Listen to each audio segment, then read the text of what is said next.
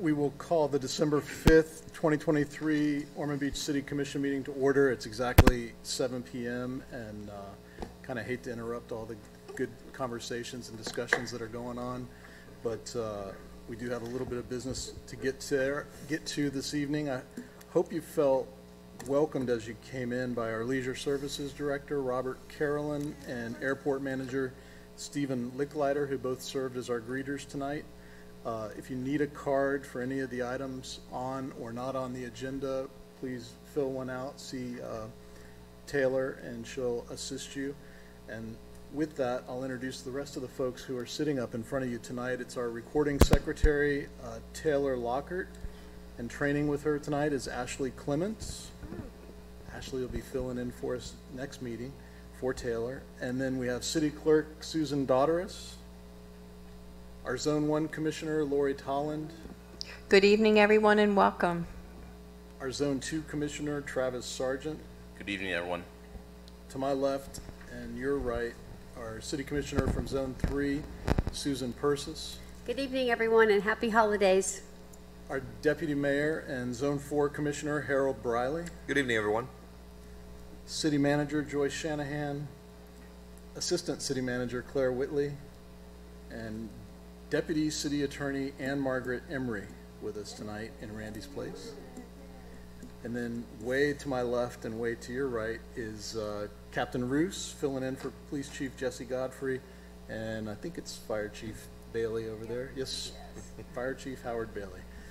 For those of you listening online, I'm Mayor Bill Partington. At this time, if you would, please silence your cell phones, and we will have the invocation given by Pastor Cord Bear from Tomoka Christian Church, if you'll rise for that, followed by the Pledge of Allegiance.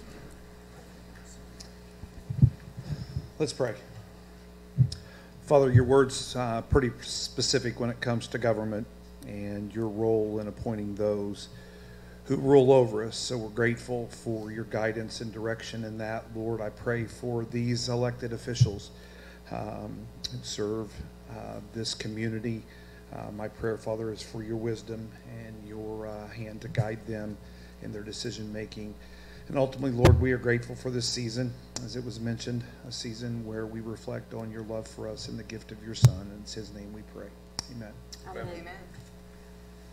Pledge allegiance to the flag of the United States of America and to the republic for which it stands, one nation, under God, indivisible, with liberty and justice for all.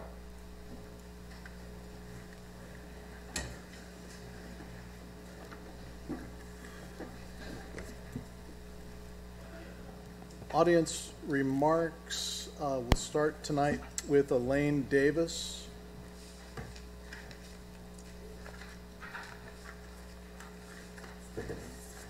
Good evening. Good evening.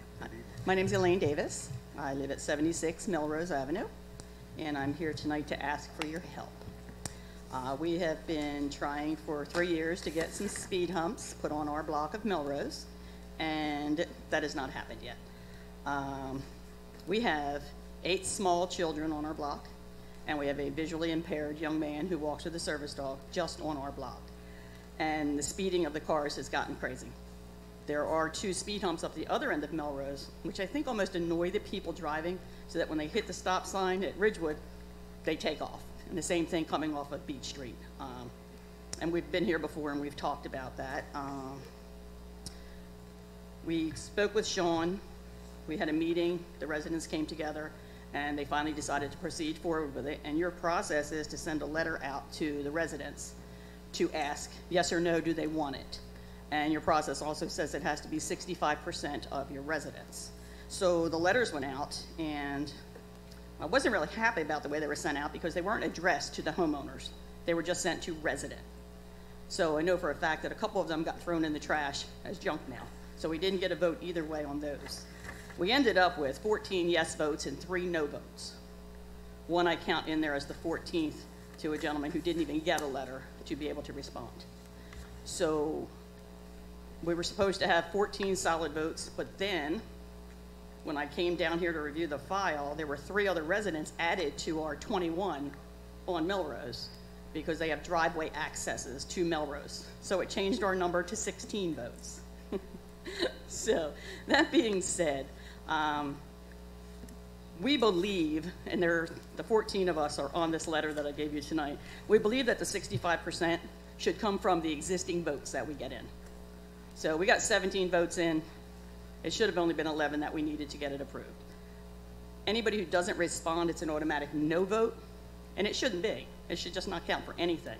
But we're asking for you guys to get involved and try to help us get these speed humps put on the street. We need 2 of them, 1 at each end. And if not, what can you do to help us?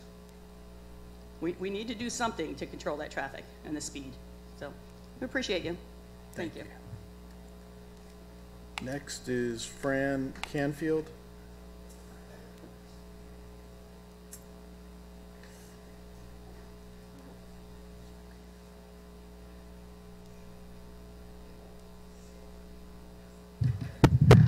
Good evening. Good evening. As I begin, let me assure you that my head is on and clearly attached. Just as the citizens of Ormond Beach came together to make their opposition against the Belvedere project and continue to do so, they are coming together once again to be proactive in their opposition to any future development relative to the Ormond Beach Airport. This letter, there is a letter that I can provide to the board dated August 12, 2022. The letter clearly defines the scheduled tasks for a runway extension which were not met. Which were not met, therefore the grant money was withdrawn. Trees were and continue to be a significant concern impacting the approach and departure of aircraft at the airport. Several trees are off airport property. There are several neighboring resident-owned properties that were, in fact, leaned on with intimidation of an easement needed for RPZ and the taking of property in order to take the trees. An AGIS is still required, which is Airports Geographic Information Systems, to evaluate the obstacles. Bottom line is the trees surrounding the airport on and off airport property are an integral part to be considered. Currently, the issue of tree obstructions affecting the approaches and departure surfaces need to be addressed. FAA has advised no further funding will be considered at this airport until the AGIS has been completed. There are volumes of documented information relative to the above. To ignore and consider future development at this airport, in part for the benefit of larger limited aircraft and business owners. The city has a problem with the airport. Compounding the problem would be the inclusion of the fuel tank project and any rezoning, whether or not a pilot is training or helicopter pilots training or private planes coming and going, increasingly, I might add, at a very low altitudes at this airport. The increased landing and takeoffs remain a safety concern. The noise pollution together with environmental pollutants are other factors. We need to save the trees. In good conscience and in consideration of all, we should support. Why should support be given for any further airport runway development when it is questionable as to the benefits to the community? Thank you. Thank you. Rebecca Mangoli.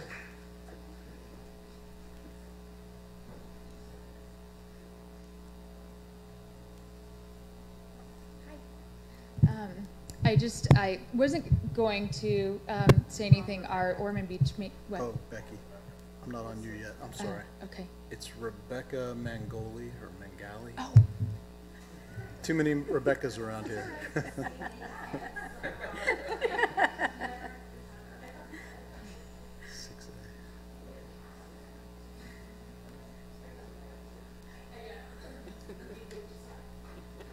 Good evening. Good evening.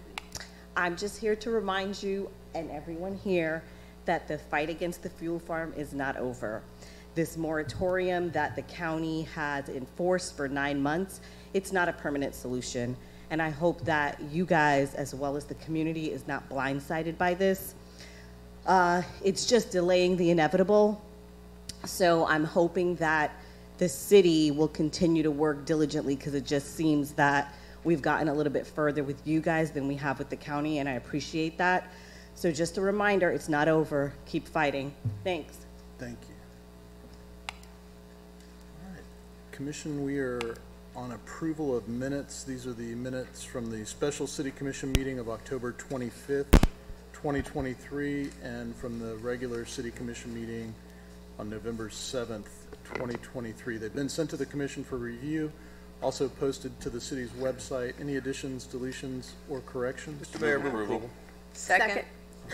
Two motions and 2 seconds. I'll let Susan score that however she wants to. And all those in favor, please say aye. Aye. Opposed, like sign. Thank you. Those will be shown passing unanimously. And we are now going to adjourn the city commission meeting. The following items are community redevelopment items. The City Commission in Ormond Beach serves as the community redevelopment agency of the city and must review these items and make a recommendation as the CRA to ourselves as the commission. Therefore, we will recess the City Commission meeting and call the CRA meeting to order. And as chairman of the CRA, I will open the public hearings and ask our secretary to read 6A, please. Resolution number 2023-203, a resolution of the City Commission individually and acting as the Community Redevelopment Agency for the Central Business District and adjacent areas, authorizing the execution of an annual service agreement for the Ormond Beach Main Street between the city agency and Ormond Beach Main Street, Inc. for the promotion of economic, physical, and aesthetic redevelopment and maintenance of the Ormond Beach Main Street District, and setting forth an effective date. This is resolution number 2023-203, read by title only. Thank you. And now, Becky Parker, Executive Director, Ormond Main Street.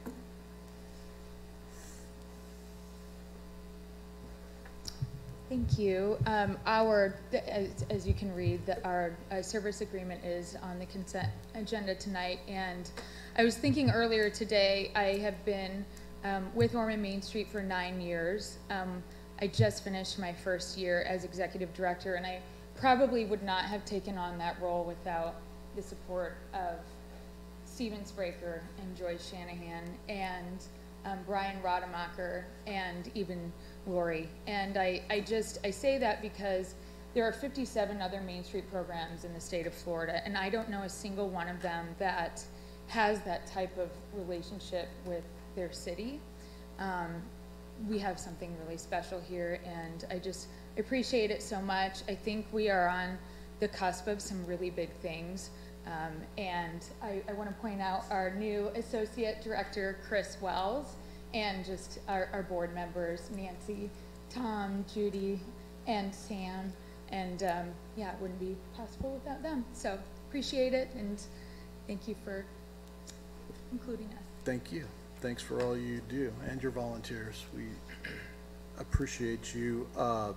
Commission, that was the only card I had. I don't know if there's any other discussion. I move approval of resolution number 2023-203. Second.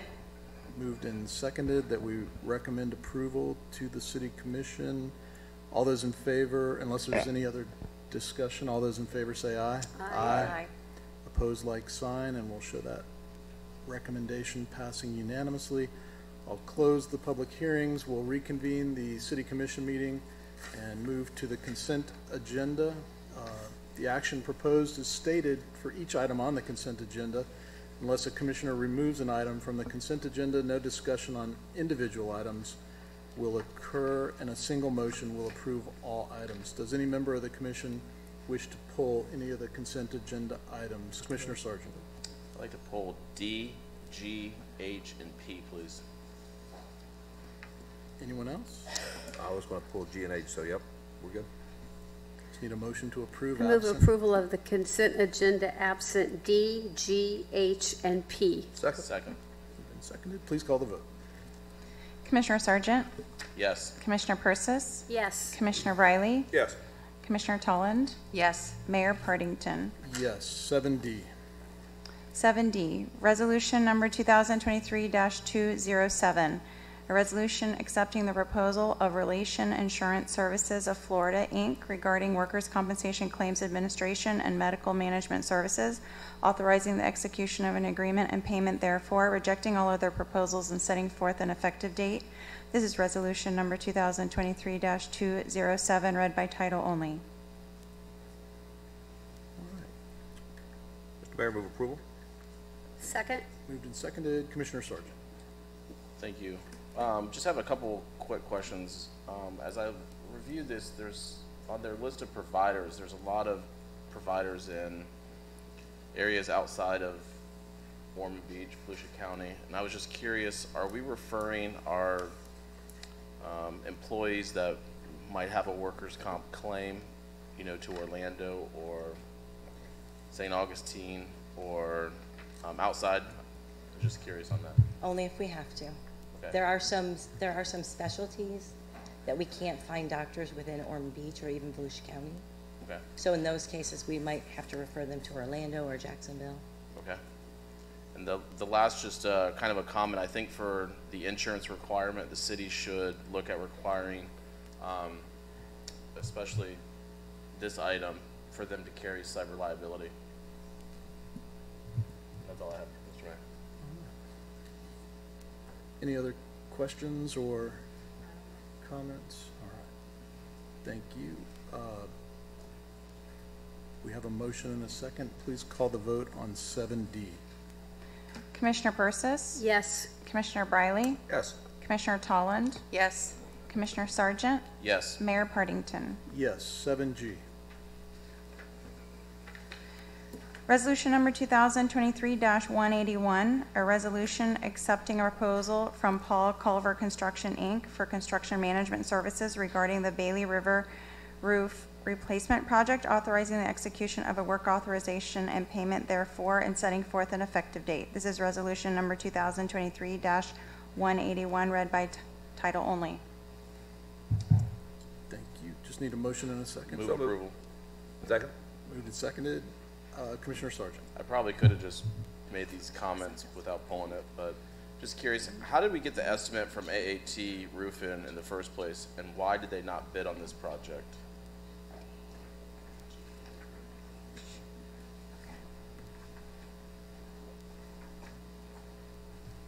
Alex Schuman, City Engineer. AAT Roofing is one of our contract providers. That's how we got the roof estimate in the first place. We reached out to them specifically as this was being bid at the first time, and they did not wish to put in a bid.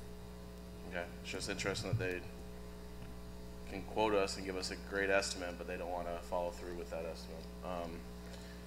I'm thankful that the commission rejected the first when we put it out for bid, and we only received the loan bid of $157,000, which was what, 200% more than the estimate we received from someone that didn't even bid on it.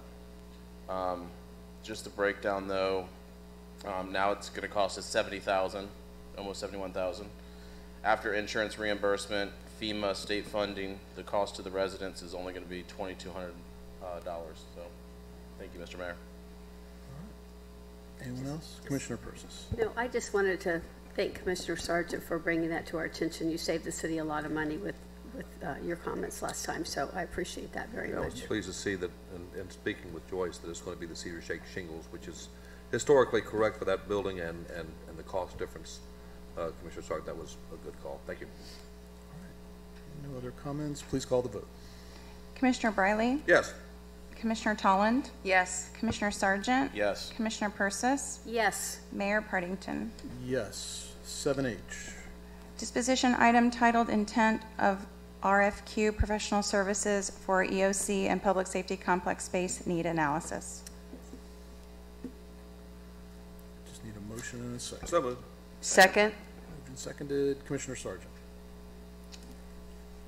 Do we have cards? Do you want to get the cards first, or me, I or don't know if I had. there was more staff? Oh, okay. I do have one card. actually two cards. Yep. Jeff Boyle, followed by Connie Colby. No problem.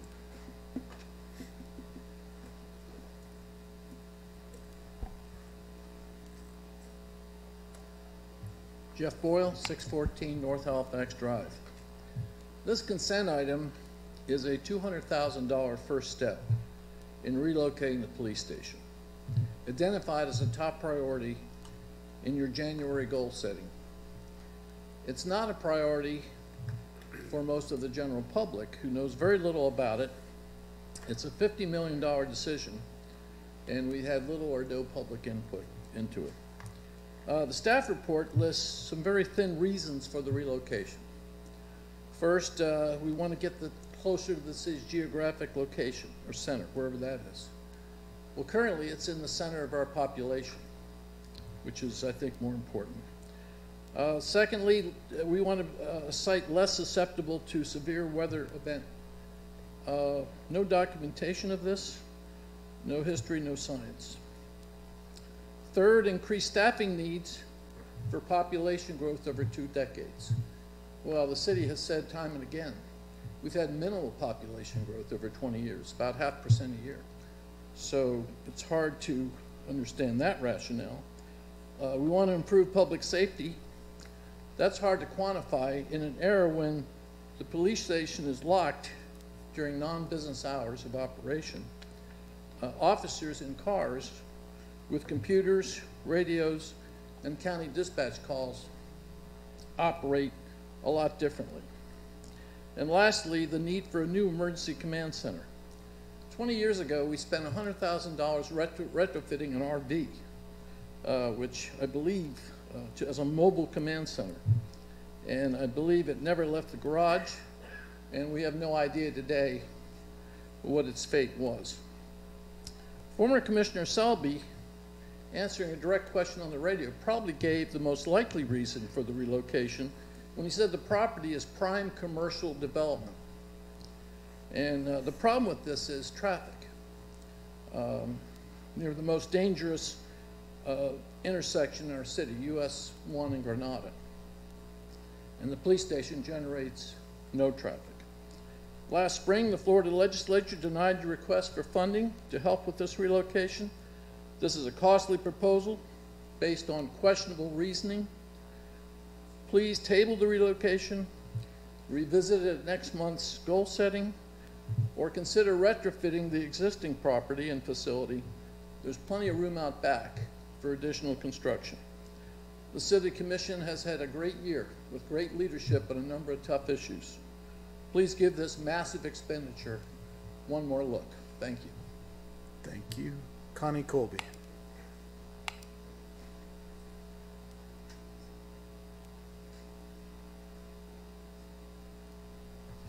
Good evening. Connie Colby, 108 Roble Lane, Ormond Beach. First of all, I'd like to thank whoever is doing the agenda now. It was much better written, more information on the front page. I appreciated that. For the second time in 2 months, the plans for relocation of the only 22-year-old police station is on the agenda as a resolution. The use of over $2 million for just design and permitting without any input from the public as to how they view the safety needs is premature. Prior to designing and permitting, I suggest that the department records be reviewed as to where most of the activity is prevalent in the city.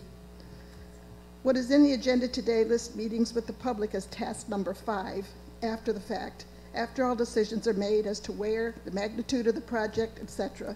The public will be asked which of the already chosen designs they want, not if they want any at all.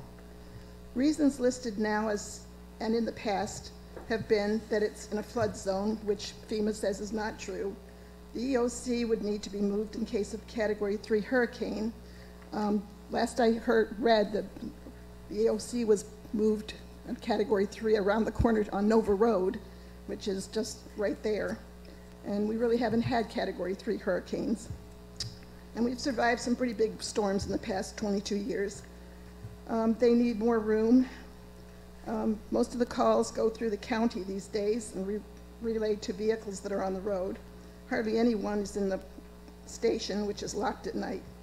More space would be available if you moved the code enforcement office out of the police station. Most of the time I've come for code enforcement. When I first came, I found out that it was not at City Hall, where I would expect it to be. Code enforcement shouldn't be that busy anymore after the new law where you don't have any anonymous reporting, and I see violations all over Ormond Beach these days. Our building should last more than 20 years. This one is substantial and is located in the part of Ormond Beach with the greatest density. Have you checked where most of the call-outs are? Responses from the current station have easy access to Beachside, West Granada, and US 1. New stations out by 95 leave limited Beachside's presence, and they already have no medical services. It appears that the suggestions to move the station are out by 95. There doesn't seem to be a lot of police activity out that way. Maybe substations, either north or south, past 95 might be a solution. As far as the training facilities, there's a nice one over at Daytona Beach. Maybe you could work something out with them because that one doesn't seem to get a lot of use. There was a, okay. Thank you, Connie. Thank you. 7H, Commissioner Sargent. I'll start with you. Thank you, Mr. Mayor. 20 years ago, I'm just curious, how many police officers or staff did we have working in the police department? I'm sorry, I should have asked this ahead of time, but I just... Okay.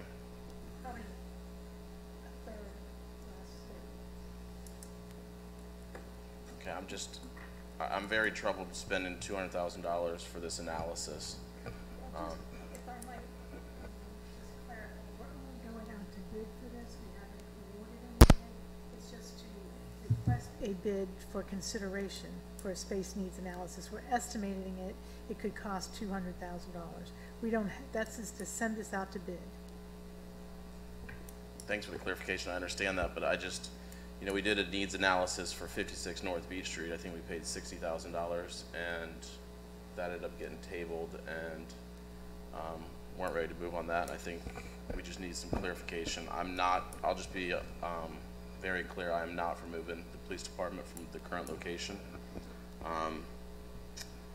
I would be in favor of, if we need to build an EOC, if the needs are there, possibly to do it maybe at the Ormond Airport.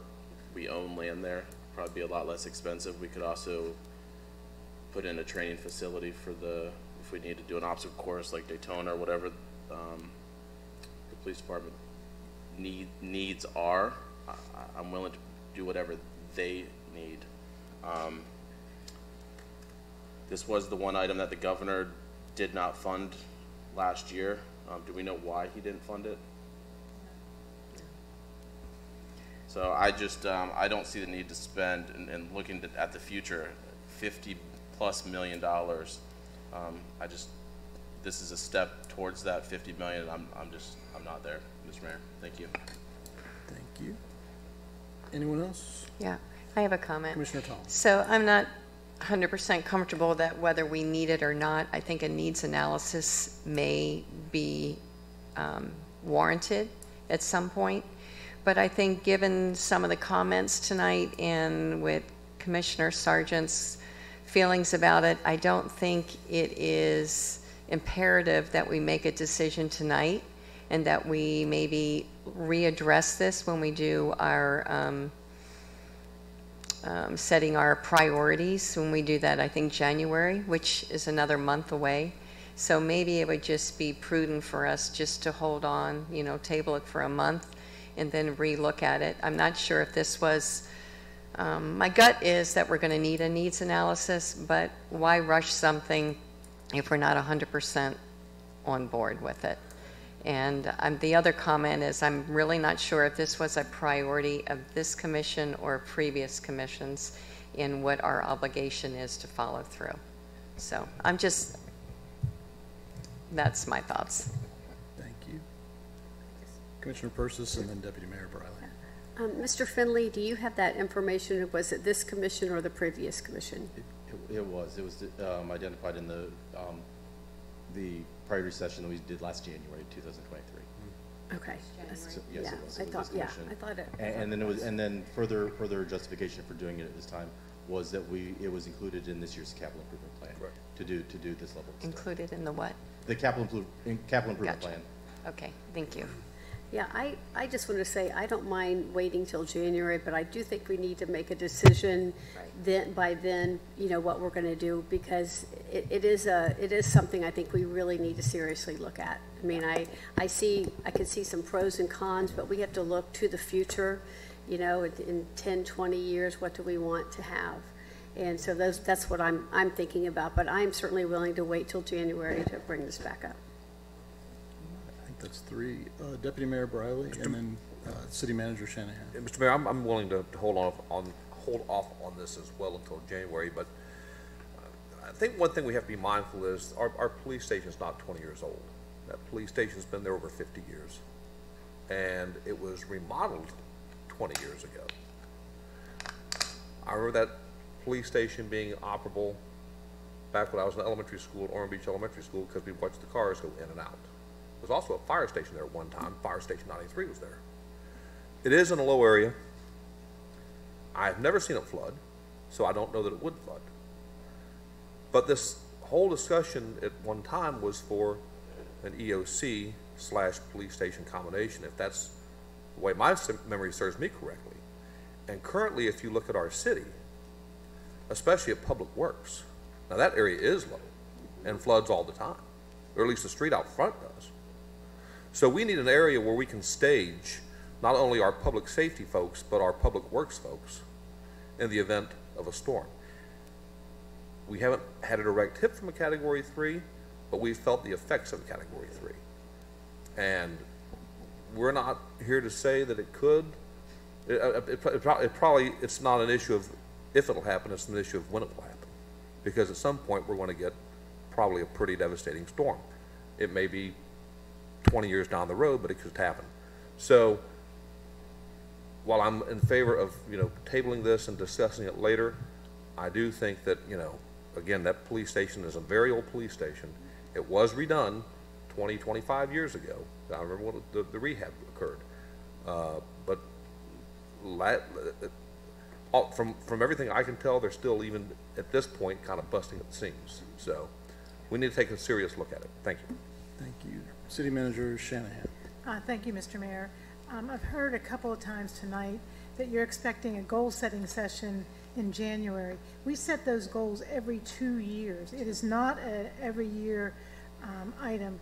Through your capital plan, you help us prioritize which projects you want to move forward based on your strategic planning session.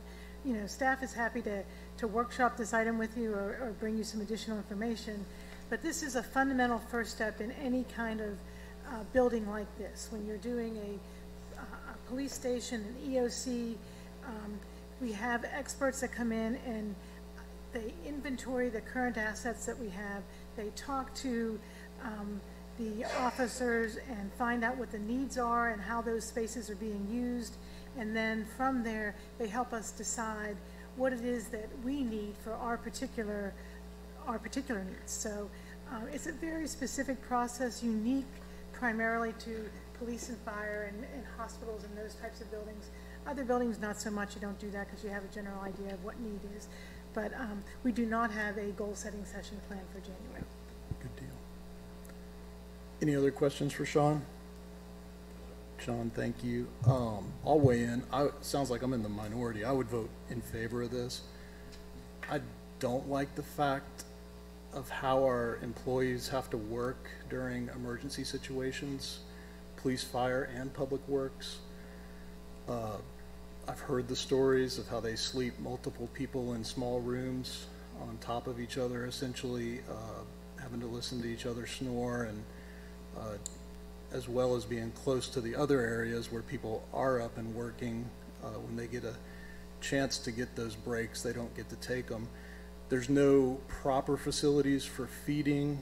Our current EOC is very small, and so, and I see the jammed situation at the police department. They're very crammed, and that bothers me as well. But if everybody feels like there's no problems and everything's great, then we don't need to request a study to do anything different. I just feel like our employees deserve better. Our police, our fire, and public works folks really deserve to have the best that we can give them.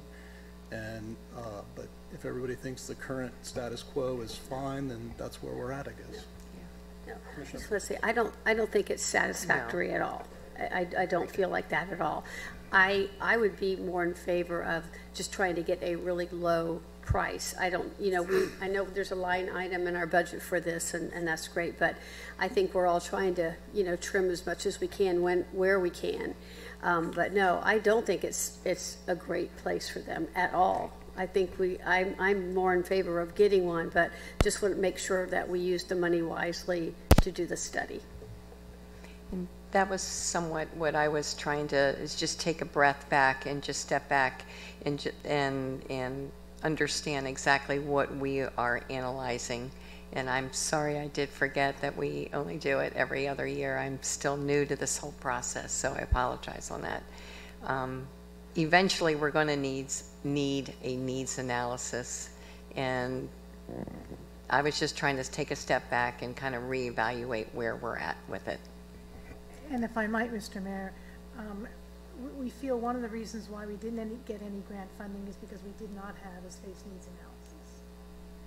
So, because the legislature likes to see that you've got some skin in the game, that you're planning what your needs are, and you're moving ahead with that. So, and I think this would also be subject to the CCNA requirements, the Competitive Negotiation Act for. That's what I'd like to add is, when you hire an engineer, when you hire an architect, when you hire a consultant like that, you have to follow those CCNA rules. And that means that you have to make a selection based upon their qualifications, not on the price. The $200,000 that's in there right now is an estimate. We're looking at other ones that have been done throughout the state of Florida. We haven't done one of these, and so we're shooting a little bit in the dark using some of those. We obviously we're going to work on negotiating a price, a fee that is well underneath that. We don't want to come to you with any surprises either. So I think that it's going to be on the magnitude of that $200,000, but we will get the best qualified consultant if we move forward to do the job. The way we've structured this RFQ as well is to follow kind of a format that we're familiar with the I-95 US 1 interchange, where a consultant was selected to do the planning portion of it. That gives us an option, would give us an option to go use that same consultant for the construction plans to move forward. That way we don't have to go forward. We don't have to risk having a consultant that doesn't do a good job for us. We want to keep a consistent consultant throughout. So that's why we've structured this one, and hopefully it's a good format. I believe it's one we've seen other people utilize. I think that if we go forward at this time, I think we have a good chance of getting a good consultant out there. We're looking for someone to help us at this stage. When we did a previous study like this, where we used a local consultant who did a good job.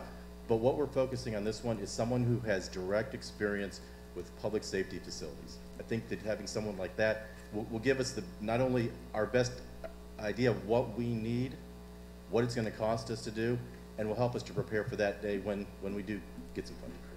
I have one more question.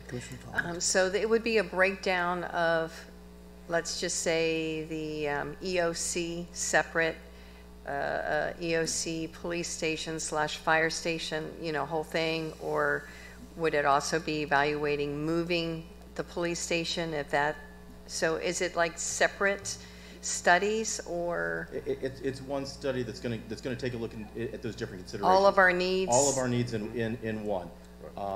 EOC and police are the number one there. Fire administration is another thing that we've looked at. A training course for, like they have at EVOC on the Sheriff's Department, that can be utilized not only by the police, but by the fire, by public works, so we can get some CDL trained truck drivers out there. We want to look for something that utilizes and helps all of our departments. Okay, thank you. Commissioner Persis and then Deputy Mayor Briley. Ms. Shanahan, could you repeat what you said about the reason we didn't get any funding is because we didn't, what was that?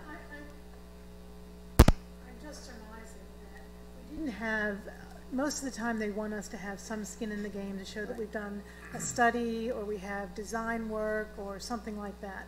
And then you're more apt to get funding. We got a lot of money last year, and it might be just that we got $9 million, and that was a lot of money they just started allocating to other people. So, but they do like to see studies.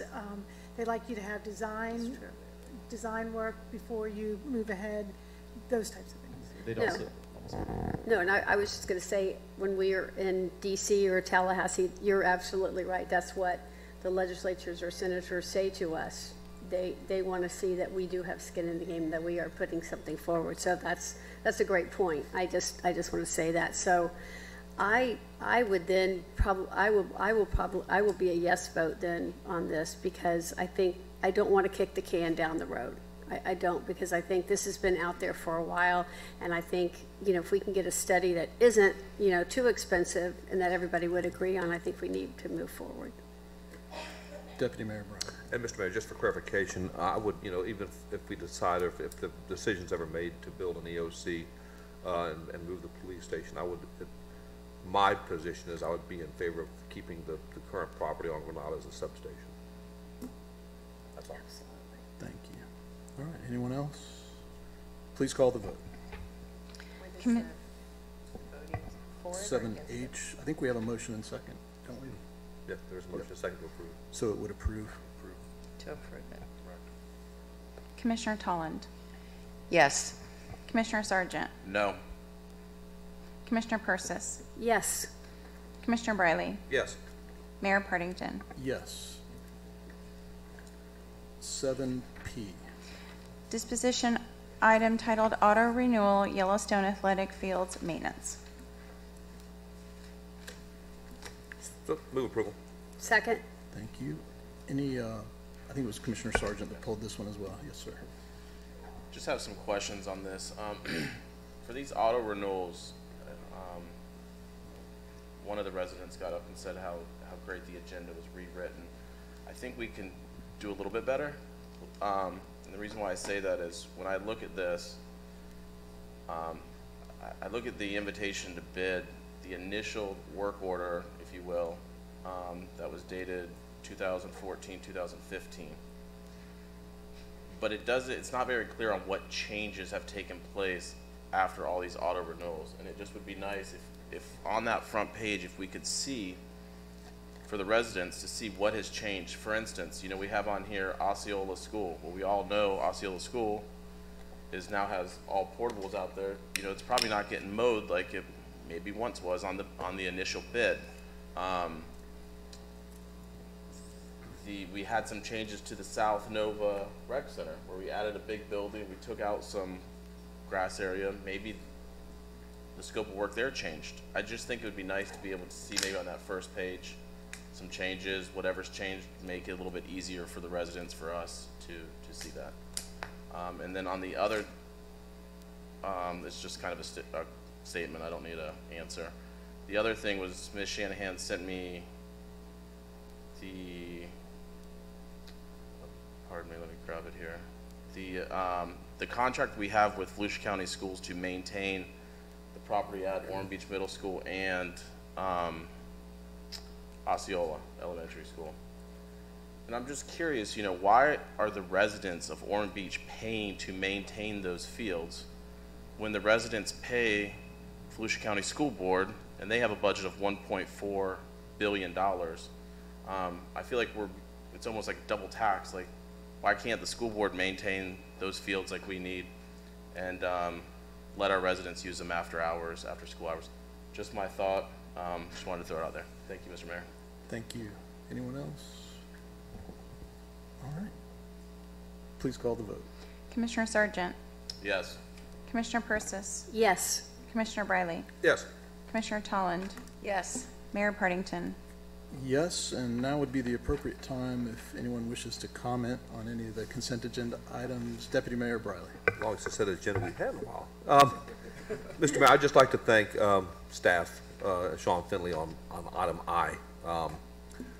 That would be the Fleming Avenue drainage improvements. We appreciate that. Thank you, sir. Good work. Good deal. Commissioner Tolland. I'd like to make a comment on 7A and just kind of thank again Main Street for the job and the service they do for our city. I'm going to use this quote, and it's so funny.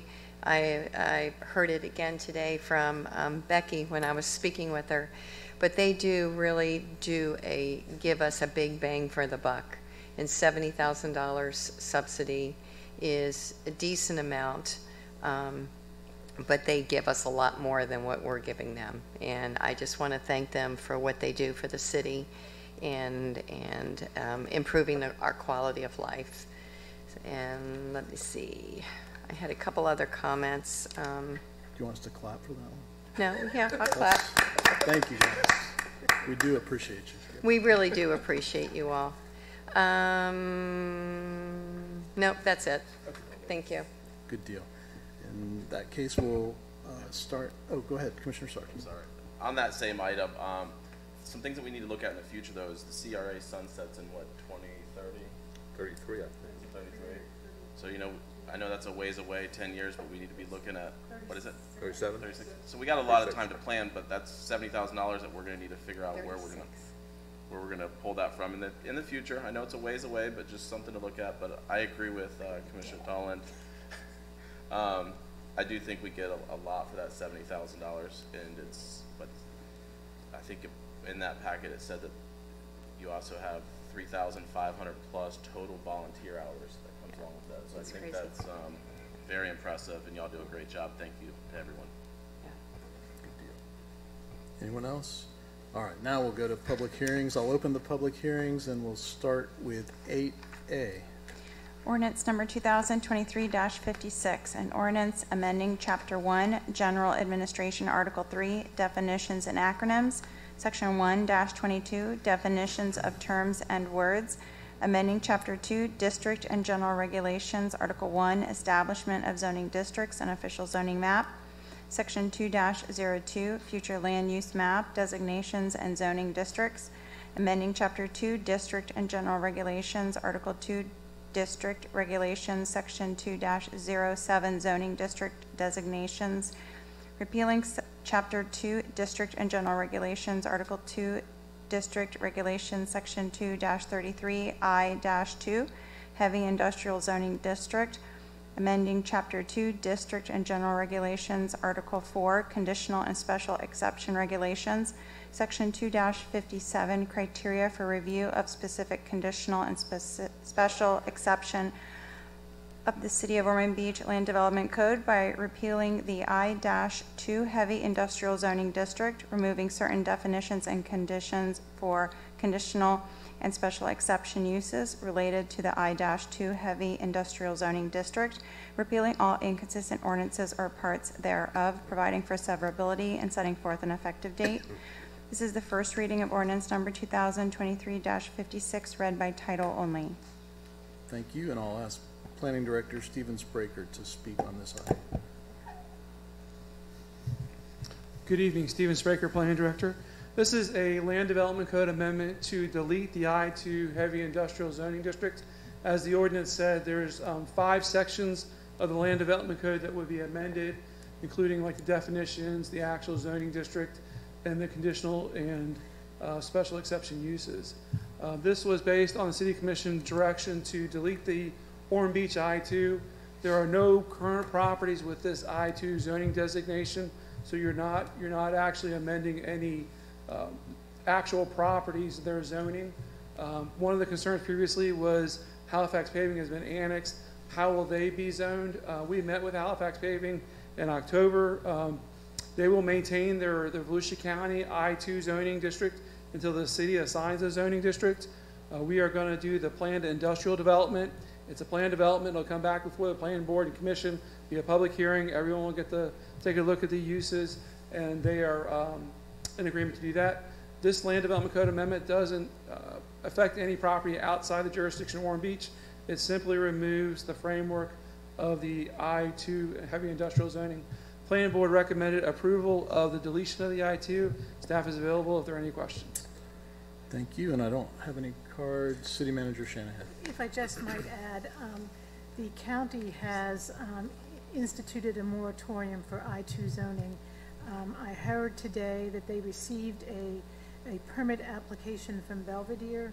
They did not accept that, and they told them that they would not be processing any applications on any I-2 zonings until they've been through that process. Thank you. Any other questions for Stephen? Mr. Mayor, I'll move approval. Second. Moved and seconded. Any further discussion?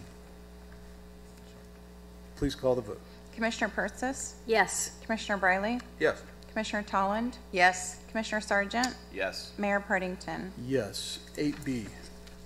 Ordinance number 2023-57, an ordinance annexing 3 parcels of real property in the city of Ormond Beach, said property located along Benton Street, Volusia County, parcel numbers 3136-01-34-0140, 3136-01-34-0220, and 3136-01-01-0022, and annexing 2 unnamed right-of-ways, setting forth zoning privileges and obligations regarding the property, redefining the territorial boundaries of the city of Ormond Beach to include the property, redesignating the boundaries of Zone 1 of the city of Ormond Beach to include the property, providing for transmission, providing for severability, and setting forth an effective date.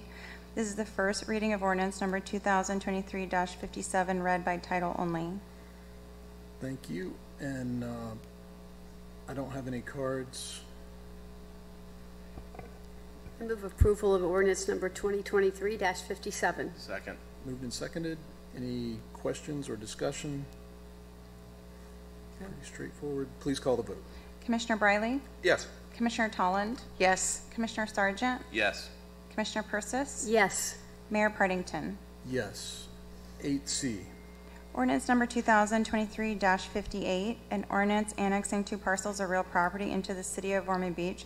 Said property located at 1113 North US Highway 1, Volusia County, parcel numbers 4238-02-05-0040 and 1117 North US Highway 1, Volusia County, parcel number 4238-02-05-0050, setting forth zoning privileges and obligations regarding the property, redefining the territorial boundaries of the city of Ormond Beach to include the property, redesignating the boundaries of Zone 1 of the city of Ormond Beach to include the property, providing for transmission, providing for severability, and setting forth an effective date. This is the first reading of ordinance number 2023-58, read by title only.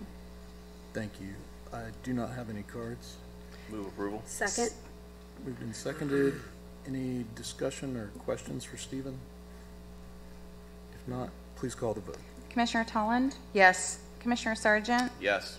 Commissioner Persis, Yes. Commissioner Briley, Yes. Mayor Partington. Yes, and I will close the public hearings. We'll go to reports, suggestions, and requests, starting with City Manager Joyce Shanahan. Mayor, you heard from an individual tonight about our traffic calming program, and we have an issue with traffic calming over on Beachside. We're trying to resolve those issues with those 2 groups of folks. But it's been a while since we implemented that traffic calming program, so staff is going to take a look at that and do a search of other jurisdictions to make sure that we're consistent in what others are doing, consistent in how items are counted for votes and not counted. Some jurisdictions require the residents to have some sort of skin in the game, if you will. So we're trying to normalize that process a little bit. I'm sorry that you've been getting a couple of questions about that, but staff's working hard to resolve those, and we'll probably workshop something with you in the early spring once we've been able to research where we're at and how we can improve that program so everybody feels heard. Also, Brian asked me to notify you that they are now accepting applications for the next cohort of Fast Track. Fast Track is offered in a partnership with SCORE. It mentors individuals looking to start a business. It's a 10-week program. Ormond Beach provides the businesses and entrepreneurs with an opportunity to start up and grow their businesses in our city. The program runs from 9 a.m. to noon from January 6th to March 9th. Their space is limited. We also have space available at City Hall so that Brian or SCORE individuals can meet and discuss any issues that they have so that we can locally grow our businesses. As expected, December is a busy month for us. Coming up is movies on the Halifax on December 8th. Unaccompanied Minors. I don't believe I've seen that one. The Home for the Holidays Parade on December 9th, so right after the movies, next day. Once Upon a Story Time at the Casements is December 12th. Holiday at the Casements concert is December 14th, and Breakfast with Santa, the very popular Breakfast with Santa. So are we sold out yet, Robert? We're sold out. So it's hard to get a seat there. We also have a mailbox over at the Casements to drop a letter to Santa. You're never too old to send Santa a letter, so just remember that. Tell him what you want for Christmas.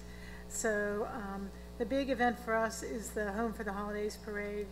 We'll have a welcoming reception beforehand. Is that correct, Robert? Like we do? Yes? Welcoming reception before the parade like we normally do? Yes. So we'll send you out all the details for that. Break out that ugly Christmas sweater, and there'll be plenty of candy on the floats to toss to the kids that are interested. What else did I have? That's all I had, unless you have some questions for me. Any questions for the city manager? Just on those traffic calming, is there any way we can get something out to the residents so they know that we're working on it? That'd be great. Thank you. Thank you, Joyce. Assistant City Manager Claire Whitley. Thank you, Claire. Deputy City Attorney Ann Margaret Emery. Thank you, Ann Margaret. And tonight we start with Commissioner Sargent. As if I haven't said enough tonight. Thank you to staff for looking into those speed tables and traffic calming. I know it's a big concern on Melrose, and look forward to getting that going. Robert, Carolyn, thank you for always answering my questions and helping me through this agenda on some of the items that you are champion. I really appreciate your knowledge and everything your staff does as well. Do we have an update, or can we get an update on, at the airport taxiway Bravo, the rehab status? Is that? So staff has not brought that back to you yet. We're still working on that item, so I don't have a date certain for that. Okay, that's fine. Thank you. The last thing is, as I drive down the road, I still see mulch. I don't know how many times I can say it, but it's just mulch all over Granada. As it rains, it just washes away. I would love to see if we can get that cleaned up. And with that, I'll say goodnight. Thank you, Commissioner Persis. Thank you, Mayor. Good evening, everyone. Gosh, this is the busy time of the year. I think we all have events. I think the next 2 weeks, almost every night, it seems like there's something going on. I had a great time today at Pine Trail Elementary attending the DARE graduation, and Captain Roos and everyone that was involved with DARE was just amazing. The kids are so excited, and they really do learn a lot of skills they take with them through their adult life. So that was just wonderful. Robert, I want to tell you what a great Veterans Day luncheon it was at the Senior Center. It's always one of my favorite activities. It's just great. You all do a fabulous job, so thank you for that. I went yesterday to a First Up Shelter meeting. I represent the commission in that area. And there's going to be the Mayor's Gala February 3rd, 2024. So mark your calendars for that. Ms. Shanahan, I know last year we had a table. I hope we can get another table. I'm sure they'll be sending you something out about that. So that would be awesome. So we need to be supportive of that. They're really working hard. The other thing that I would like to request to the commission, and actually there are two things, they're kind of related. The first is I would like to ask city manager and staff to begin looking for ways to get a grant for lighting our bridge all year long. This is something that I hear over and over from citizens and residents. It would just make our city, I see it lit all year long with different colors for the seasons, during Easter, during Halloween, Thanksgiving, Christmas. Valentine's Day. I think it's just something that could really make our bridge look spectacular and show how spectacular our city is. I just think it's something that we really need to do.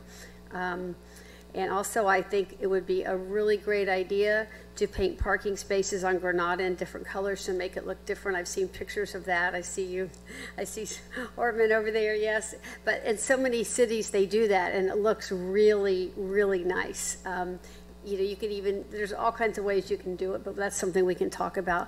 But I would I would hope that the commission would agree with me. I'm sorry, where do you see that? Oh, other cities? Like, well, I guess I looked when, before Becky came, when I was on Ormond Main Street, we would see, pictures of cities, and like right in their downtown, they would have the parking spaces different colors. And it just really adds life to the street. And we have a lot of livelihood going on in our streets, and I think it would make it even look much more lively. So I think it would be great. But I would hope that the commission would agree and we could maybe move forward with this. Any comments? I'd like to see the lighting going. I think with that redoing the downtown that we're doing with FDOT and all, that might be a little premature to do some of the other enhancements, but I think the lighting is something we've talked about, I know, in our priorities. So well, that's going to be incorporated too. We're doing that infrastructure we do Casson with Park. Casson Park as well. So let's just keep that high on the priority list. Okay. Folks tomorrow, so we'll be talking to them about that. Okay, that would be wonderful. Thank you all so much, and I hope everybody has a great evening and be safe. Thank you. Deputy Mayor Briley. Thank you, Mr. Mayor. Since our last meeting, I was fortunate enough back around excuse me, Veterans Day to attend the Barracks of Hope ribbon cutting in Daytona Beach, and what a moving tribute to our homeless veterans, where now they have some place where they can go and be housed. And one thing I might ask this commission, Mr. Mayor, if we can put it on a future agenda. I did see that many of our sister cities, Port Orange, Daytona Beach, I think even Holly Hill, have sponsored rooms for Barracks of Hope, but Ormond Beach was noticeably absent for sponsoring rooms. So I mean, they had their city, their city seals next to the rooms, and I just didn't know if that was something. I think it was $25,000. $25,000, and there's tons of federal money. I mean, no vet should ever go homeless. There's Absolutely. Tons and tons of federal money out there for that. But yeah, I think it's just a matter of where they're getting their grant funds from. They should not have a problem raising money at all. Yeah, I just think it would be a great, it'd just be a nice gesture by our city to sponsor them as well as with our other Volusia sister cities. The Veterans Day celebration at the Ormond Memorial Art Museum was just fantastic. Thank you to our staff and everyone who participates in that. That was a fantastic event. I was able to attend the National League of Cities Summit in Atlanta, Georgia, where something interesting came up about that. One of the sessions I went to talked about, well, they talked about many different things, but housing was one of them. And I was very interested in that because a lot of other communities are facing the same thing that we're facing with the Senate Bill 102 Live Local Act. And it was kind of interesting to hear perspectives from other folks from around the country as to how they're dealing with that. A lot of them, especially the state of Texas right now, has a bill going through that basically would strip most of the powers away from local governments. So if it's contrary to what the state wants. So I thought that was a little bit troubling.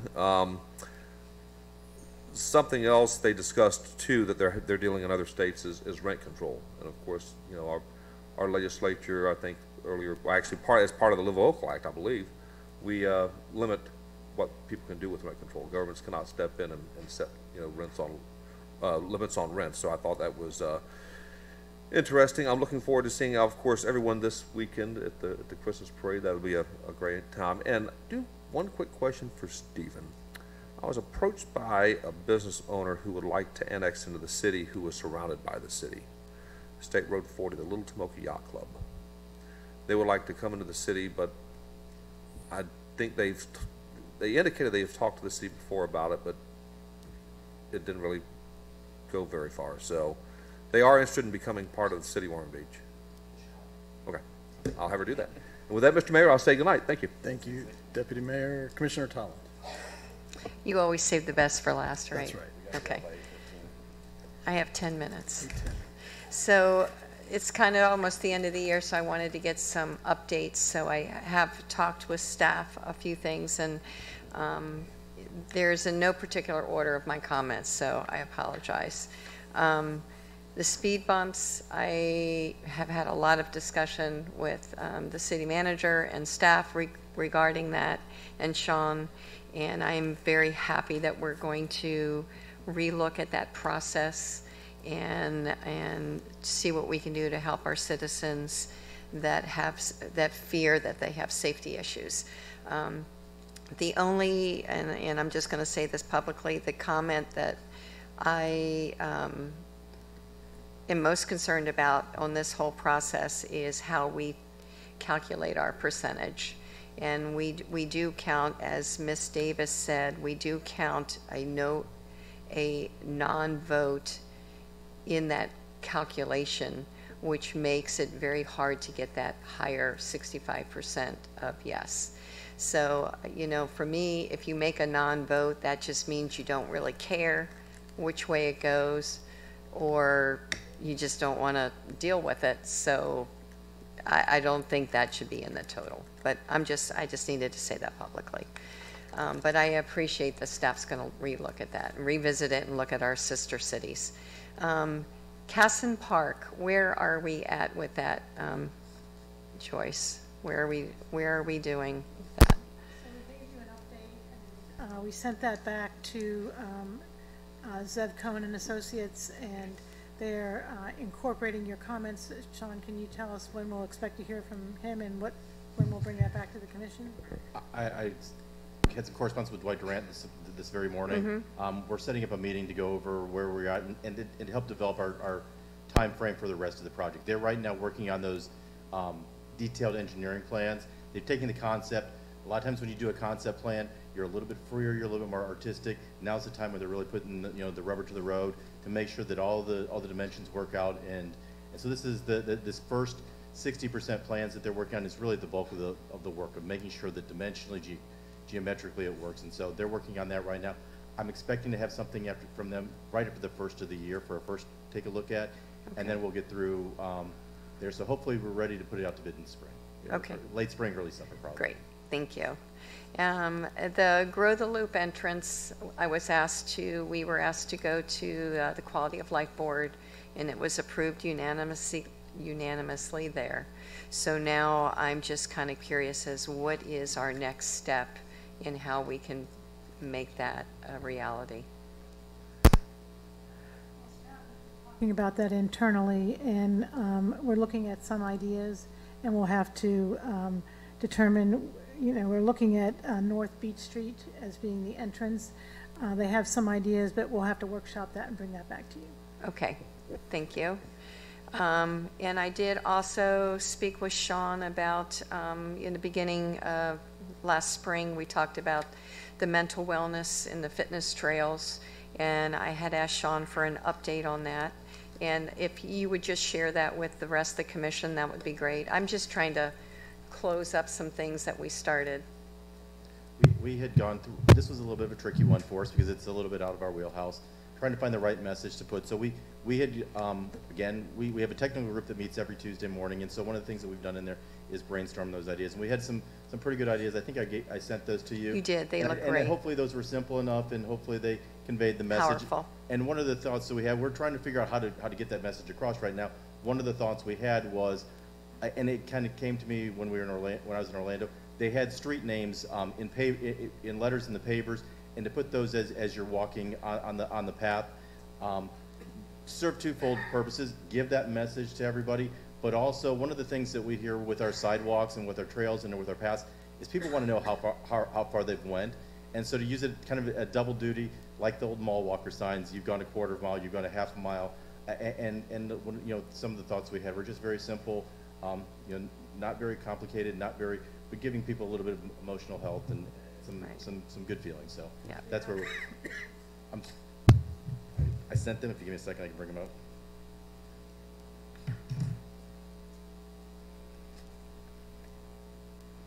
And then when we come down to the point where we're using funds for this, we can partner with Advent, which they've agreed to partner with us. The five that we have right now are, the first one would be just a simple statement: breathe, reflect, grow. Number 2, embrace your journey. 3, find your strength from within. 4, courage to change. And 5, peace in nature. And it just, some very simple thoughts that really don't, hopefully aren't offensive to anyone, but give everybody a little bit of inspiration to maybe hopefully figure out what, see what the next message is. Okay. Follow your path. All right, Sean, thank you. And I know that puts you out of your comfort level, so so you can go slip on your yoga pants when you get home. But now having read them, I feel so much more. All right, I'm almost done, guys. I'm sorry. So, the other question I had, and I was hoping we would get this done this year, but I'm learning things take a lot longer than I ever thought, is the land code with the plants and the native plants and the trees. I had to say that word. So I was thinking it was going to be on this agenda. It wasn't. I'm hoping that maybe we can get a report from Stephen on the December 19th agenda, just an update and where we are with the ordinances, and or is that a Sean thing? Sorry, Sean. Again, this is breathe, relax, reflect, grow. One of the things, this is one of those ones that's a little bit more in depth than I think that when we first talked about it. We want to take a good run at it. One of the things that we noticed as we were looking at this, that a lot of the landscape ordinances around the county and around the state were established in the mid-1990s, and so we're about 30 years in, and everybody has the same ones, and so we realize it's definitely a time to take a look at those. One of the things that we've discussed is looking at the possibility of getting someone from outside to take a look and to really evaluate whether we're doing the right things and what we can do to do it better. Okay. So that's one of the. So don't give you the December 19th deadline. Gotcha. I think we'd rather get it right than. Okay. And we can probably address the mulch at that point too. I think that's one of the definite things. Oh. Okay. I'm almost done. Okay, this is under investigation requests. So I was reading in the planning board comments from Mr. Jorzak that he was asking about self-service improvements at the industrial park. So I'm just throwing that out there that is a need. I don't know if, so in his comments in the planning board. Is it for fuel? Is that what you're talking about? He talked about the lack of self-service up Airport Road. Oh, cell service. I thought you said self-service. Oh, not self-service. Oh, we could do self-service too, but cell service, and maybe. So we have looked at that a couple of years ago, maybe 4 or 5 now. We had someone that was interested in installing a tower at the airport, but that fell through. They never, I think it was C3 Communications. Does that ring a bell? Next tower. So we can, that's a private enterprise. It's not something that we do. It kind of grows organically from the need. So okay. Let's see. Comments for me are that needs analysis. I voted yes because we are going to need a needs analysis sooner than later, and that's why I kind of changed my mind on, and I voted for yes. And I would, because we do need to look at whether we need a command center or not, and whether that's related to the police station moving or not. I'm not sure. I don't have a real strong feeling about it until this analysis comes in. And I want to assure Rebecca that when she comes and talks about Belvedere all the time, that we aren't forgetting about Belvedere. It's not something we talk about all the time because there is just work being done, and there's things that we just need to just, our time, it just takes time. But I just want to assure all the residents and I know Rebecca spoke on that you know, we are not, as a city, forgetting the importance of fighting that project. And last but not least, I just want to send a heartfelt sympathy to the Bacasa family and all their friends and relatives and all of those that are affected by the death of our police officer, and just want to let them know that my prayers and thoughts are with them. Great. And with that, we are adjourned. Thank you. Yep. Oh, we're 2 minutes past. So close.